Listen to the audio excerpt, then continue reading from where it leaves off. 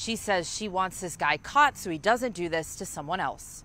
Surveillance video shows an elderly woman walking along Hibiscus Street in Coconut Grove when a man on a bike rolls up, snatches her purse, and violently pushes her to the ground. The ordeal takes only about 7 seconds. It happened Monday morning around 7 o'clock while she was on a routine walk. We spoke to the woman who only speaks Spanish and didn't want to show her face.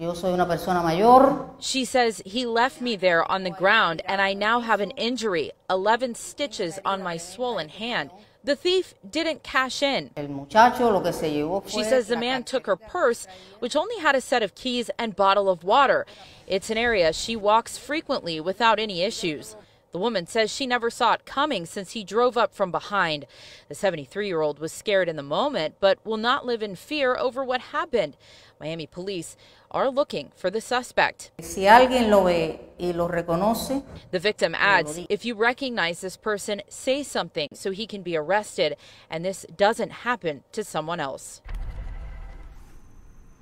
At last check, police are still looking for this person. They believe he's in his 30s and has a height between 5'8" and 6 foot. If you have any information, you're asked to call police. You can always call Crime Stoppers. That number is 305-471-TIPS.